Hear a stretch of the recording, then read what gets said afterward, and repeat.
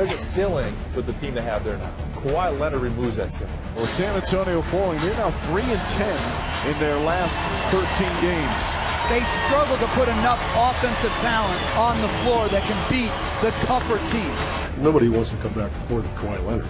As this will be their 21st road loss of the season after 20 consecutive winning road seasons.